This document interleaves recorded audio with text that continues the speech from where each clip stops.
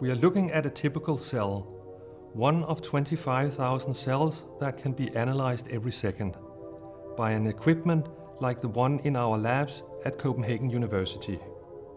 This technology of analyzing each cell for its characteristic at a dazzling speed is called flow cytometry. A cell has many characteristics that can tell us about its type and activities.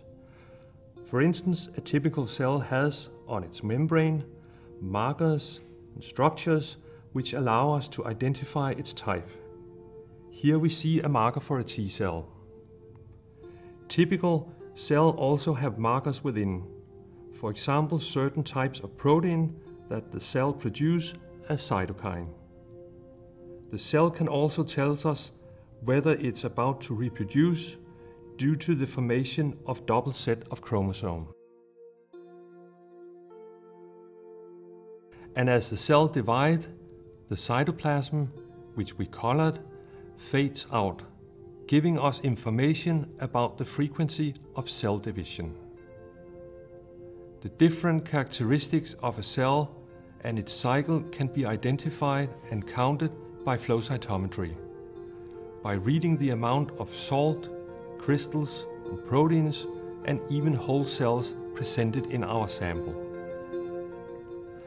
The counting is achieved by one of two ways. The first one is to read the cell culture directly. The second is to introduce colored beads and antibody to our sample. So, if we want to read the amount of cytokine, this would attach itself to a specific bead color. Then antibodies would attach themselves to the cytokine, and the beads and antibodies can be identified by flow cytometry. In counting the antibodies, we count the cytokine.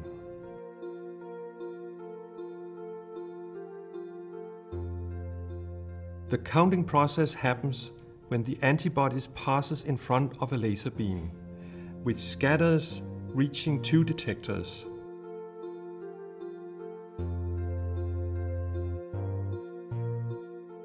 One right ahead of the beam's original path, and another one 90 degrees transverse to it.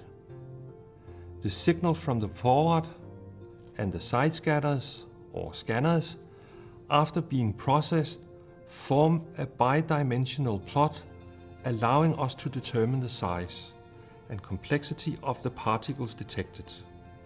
From those, we can identify the particle and its concentration in the sample.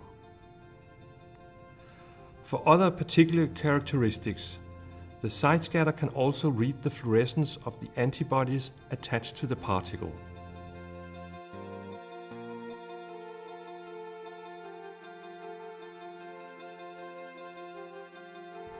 This is possible because the antibodies contain molecules that absorb light and re-emit it at a different color or wavelength.